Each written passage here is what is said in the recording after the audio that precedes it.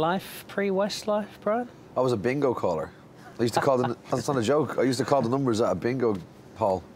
It was great for meeting chicks. They're all dead now, but it was at the time great for meeting chicks. It was good, but you know, it's a kind of a segue into performance, isn't it? You know, you start off by calling numbers. If you can call the numbers, you can sing the numbers next. So it was a weird job because you have no idea how these old ladies they're filthy.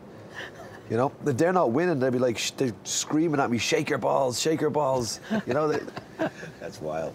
So you've covered both ends of the spectrum then, because their grandchildren were then all watching and cheering on Westlife. Yeah, I think it might have flowed into that. I think that definitely, you know, stayed with me, that experience. And it's good because now most of my fans are pretty much old ladies again, so I've kind of gone full circle, which is pretty good. I shouldn't be selling records, I should be selling blue rinse. They're hardcore, these chicks. Yeah, these old Irish ladies are hardcore.